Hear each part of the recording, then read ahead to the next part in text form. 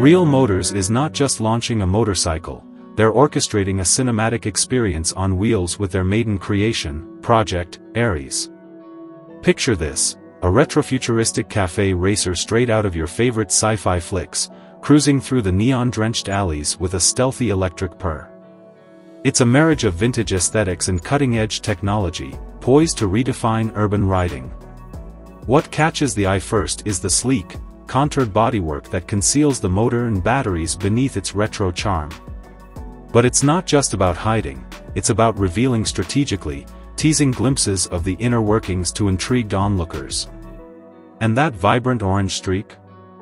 It's like a bold brushstroke on a canvas, injecting life and personality into every curve.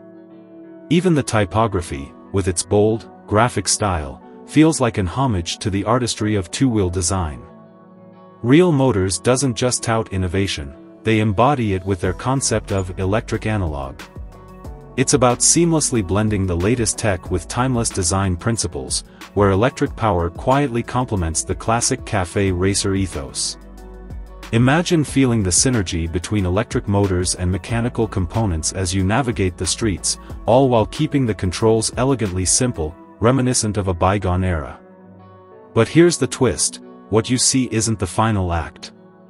These images are just a glimpse into the ongoing evolution of Project ARES. With multiple prototypes in the works, Real Motors is fine-tuning every detail to perfection. And the anticipation is palpable, with production models slated for release in late 2025. While details are still under wraps, whispers suggest performance rivaling 700 to 900 cubic centimeters IC motorcycles, all at a price point below $20,000. And for those eager to be part of the electric revolution, the waitlist is already open. Brace yourself for a ride that's as electrifying as it is iconic.